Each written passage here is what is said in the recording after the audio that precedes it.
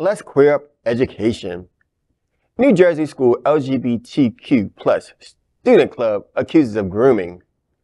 The West Milford school community members backed the efficacy of the district's Gender and Sexuality Alliance program after a school board member labeled the club a grooming risk in June.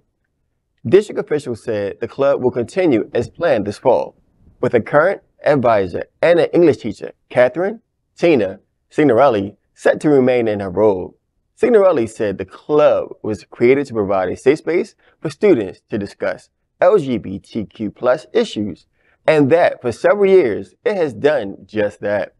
The club meets every other Monday for an hour after school. First called the Gay Street Alliance, it was created about 15 years ago by students subjected to harassment over their gender identity and sexual orientation, seeking a hate-free zone. We are Queer News Tonight, the world's first and only live daily LGBTQ+ evening news show, brought to you from Happening Out Television Network.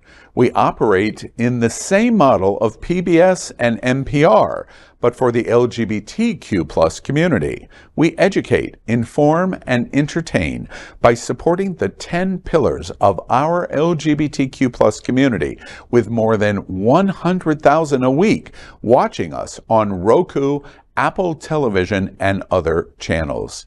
To keep the story going, we accept donations with 100% transparency.